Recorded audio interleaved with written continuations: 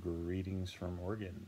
So I'm going to be leaving tomorrow actually and get back, and was kind of deciding whether I want to record my new workout thing when I get back, or if I want to kind of give it some time to warm up and then do it. And I think it's just better to get to work. I think me getting back and recording each of the 21 days or whatever the hell I said it was going to be is a good way to kind of get it going off the ground and get that momentum going. I think once I go through it once, then that'll give me the motivation to keep the pattern going and keep the streak alive or whatever.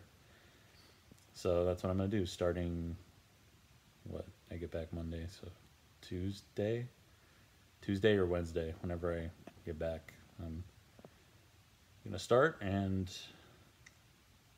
that'll be cool. All right, later.